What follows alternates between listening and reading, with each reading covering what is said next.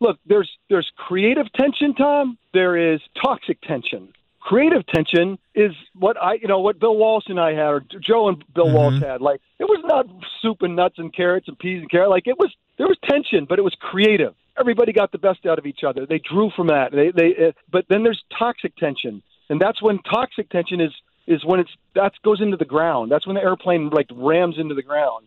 And so what we can't start now in a tough season, if this is going to be a tough one, meaning that every game's going to be at risk and there's no easy ones, that we need an environment where the coach and the quarterback are not full of resentment. They're not creating more and more toxicity, but they can find a place of creative tension, because it's never going to be easy, right? Because you let him go, you brought him back. It's tough. Jimmy's got a pride. He's trying to protect his own, kind of career. Like, it's all, we all get it, but we need creative tension between the two of you. We don't need toxic tension.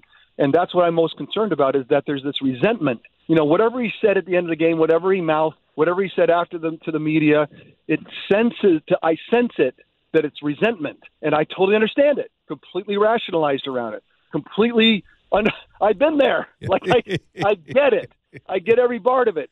But if we want to find profitability amongst the teammates in the games and under pressure, with Kyle and with John, we've got to create an environment of creative tension. It can be tense, but it has to be creative, and we need to spit out and kind of reject the resentments that are natural. Do you think that's a possibility?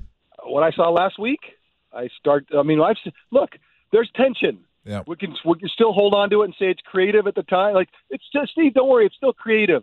It's still good. It's fine. I'm gonna be fine. Good. But it feels like there's elements of the resentment that can build over the last 6 months, and some of the things that just feel like they're too heavy for people to kind of find common ground, that it could get toxic, and I don't want that. And so I'm going to speak the words, and my fears and anxieties are now exposed to everybody, and let's not let it happen. Let's make sure that it stays creative, because there's going to be tension. That's just the nature of the job, is my point.